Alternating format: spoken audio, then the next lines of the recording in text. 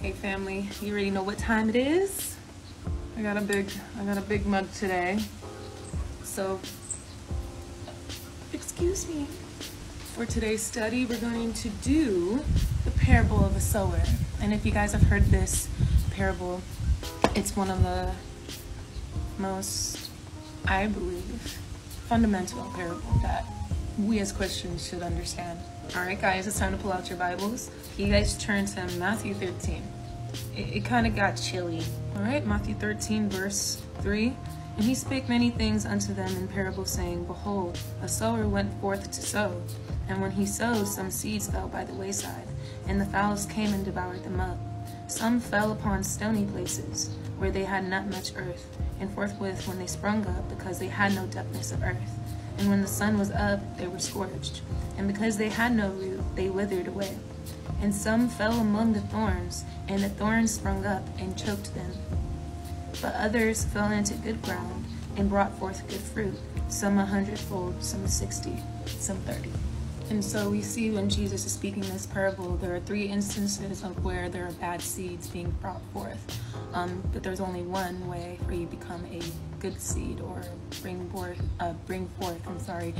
good fruit. Doesn't it remind you of all the kinds of ways Satan uses to distract us? Different religions, different ways of life. There are so many paths, and they all lead to destruction. But Jesus Christ, there's only one way, and it's always been one way. There can only be one way that a good seed can bring forth fruit. There's only one way. There's not multiple, there's only one. And you can also find this parable in Mark 4. It's very interesting if you go back and read in between both of Matthew and Mark. They both give the same account of the same parable, but they both have a different kind of understanding and also verbiage, and kind of gives the full picture. This is going to be a 2-part series, just because it's just not enough time to put the interpretation that Jesus gives later on in the sermon. But if you guys can, I want you guys to think about this real quick. Jesus is speaking to his disciples, and he says, and he said unto them, Know ye not this parable? How then will you know any of the other parables I speak? So this parable is very important for us to understand. And stick around for the next parts. God bless you. Alright guys, I'm back for a part 2 of the series of the parable of the sower. And if you haven't watched part 1, please go back because this video might be confusing. In part 1, I read the parable of the sower, but now I'm gonna have this part where I read the interpretation. And if you guys want to turn your Bibles to chapter 13 of Matthew 13 verse, I'm blanking. Get it together. Oh, okay. I'm sorry. Matthew 13 verse 18. So again, in the beginning of this chapter, the parable has been already said, but now further down he's doing the interpretation. When anyone heareth the word of the kingdom, and understandeth not, then cometh the wicked one, and catcheth away which was sown in his heart. This is he which received seed by the wayside. But he that receives seed in stony places, the same is he that heareth the word, and immediately with joy receives it. Yet he has no root in himself, endureth for a while. But when tribulation or persecution arises because of the word, by and by he is offended. He also that receives seed among the thorns is he that heareth the word, and the cares of this world and the deceitfulness of riches choke the word, and he becomes unfruitful. He who receives seed into good ground is he that hears the word and understands it, which also bears fruit and brings forth some 100, some 60, some 30-fold. Again, we see that Jesus is speaking about the instances of the seeds in the parable, the seeds that fell off by the wayside, the seeds that fell into stony places, the seeds also that are choked by thorns. And now you see that he has given an interpretation of exactly what those mean. And if you guys notice, the seeds that are being sown is the word of God. And the ones that have received seed by the wayside are those that hear the word but do not understand it. And so now it's easy for Satan to come and take that understanding away, or that little that they had. And when I think about people like this, I think about people who have been brought up into Christianity without really understanding it. So they go into the cares of the world and they kind of just forget, or they just renounce Christianity. A lot of people get hurt by the word, unfortunately, just because of people, not because of God. People have been forced by people using the Bible as a tool for their own agendas. And unfortunately, people become victims of that. And it's very sad to see. Stick around for part 3. Welcome to part 3. Welcome to part 3. Welcome to part 3. So now we've read the parable of the sower, and now we have its interpretation. In my previous video, I mentioned about seeds that have fallen by the wayside. It reminds me of people who have heard the word, who were even brought up with the word, but unfortunately they don't have an understanding of it, and they get fooled by people using the Bible as a tool, as a weapon against them. And it's very sad to see. And when they automatically blame God for, people, and we all know people are inherently evil. It comes from a place of selfishness. People want what they want. People are greedy.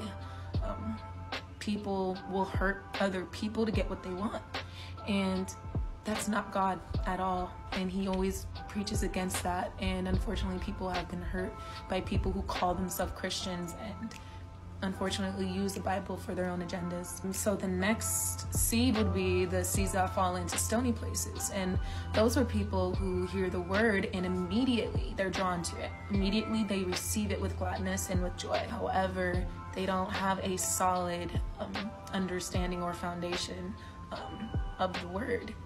And so when persecution arises because of the word, they get offended by it because they think it's all supposed to be good things, and that's another lie. I don't know where that started from, honestly. I don't know. When you follow Christ, you live a persecuted life. Bad things happen, This is a great analogy of how I used to think about it, or my dad used to say. You are a light upon a hill, and moths are attracted to light, bad things. Bad things are kind of like attracted to light, When you're a light of this world, sometimes the worst things happen to you.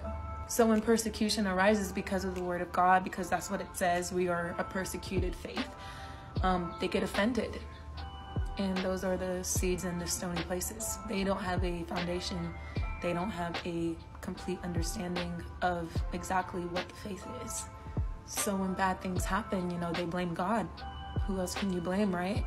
Don't you dare blame people, because it isn't like we're responsible for almost all of our actions, right? Stick around for part 4. All right, you made it to part 4. Congrats. Well, this is going to be the last part of this series. I enjoy reading this parable a lot. It just kind of puts into perspective of people, the different kinds of people. So we have one more seed that is kind of like a bad seed.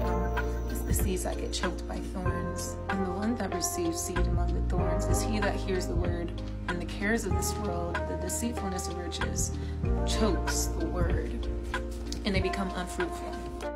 So these are people that hear the word, and things like money, deceit, they come in and they distract us from God. They take our focus away, and without God, we have nothing. We usually think because we live in such a modern society that we pray for God. We first do what we need to do, and what that usually is I don't know, get a job, get a career, and then through those things we ask God for help, instead of going to him directly and having us lead us where he needs to be, where we need to be. Usually we do things first and then ask God. That's not how it works. That's how we become choked by thorns. That's how the world gets us, is that we play the world's games first, we play by their rules first, and then I heard a dog cry. play by the world's rules. We do what we need to do in the world for the cares of the world, and then we ask God for help. Seek God first, and then he leads us to where he needs us to be. And, you know, when I first kind of understood that wasn't that long ago, honestly. It was probably like a week or so ago. When I finally grasped that, and I was like, that's what that, it's so easy to fall into thorns.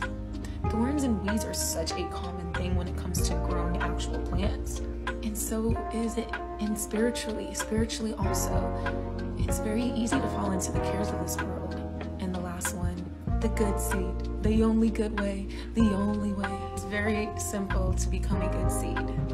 When you hear the word, to understand it. And when you understand it, you begin to bear fruit. Understanding the word, man, is critical. It's the only way to become a good seed.